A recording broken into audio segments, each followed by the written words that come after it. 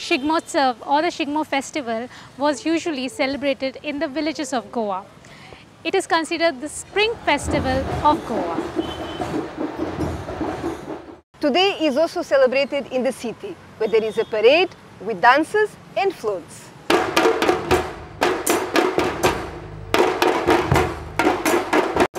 The celebration begins with the Holi, the festival of colors that you have already seen in our last video. If you haven't, I am leaving a link in the description only for you. Make sure you click on that and watch our video.